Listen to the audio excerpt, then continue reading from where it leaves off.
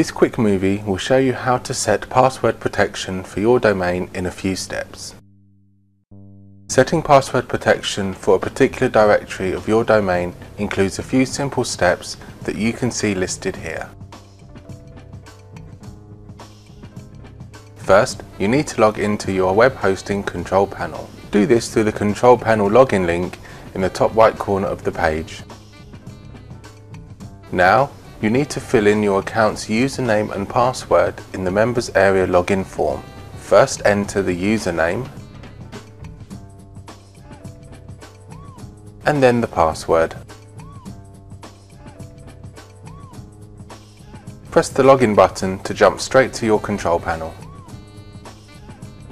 OK, you have completed the first step. Next, you need to navigate to the URL Protect and Redirect section of the control panel. Once in the control panel index page, click your mouse on the URL Protect and Redirect icon, located on the right side of the management section. We are ready with the second step. Now let's see how to password protect a specific folder of your domain. In the Password Protected Areas panel, you will have to set a few options.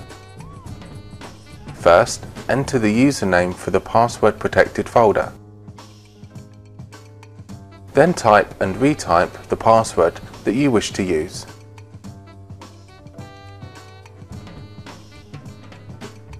Next, select the domain name for the folder you wish to protect from the drop-down menu. Now specify the exact path of the protected folder. This can either be the main domain folder or any of its subfolders.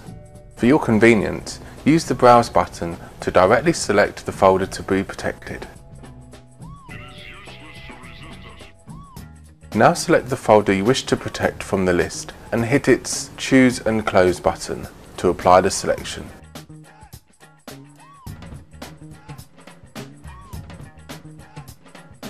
Back in the Password Protected Areas panel, click the Enable Protection button to apply all the activated password protection for the selected folders. The green pop-up message will confirm for you that the password protection has been set successfully. You can see the protected folder listed in the Password Protected Areas table. In case you wish to update the password for the protected folder, click on the Change Password icon. To remove a certain unnecessary protected folder, use the Delete icon option, but be careful when using this.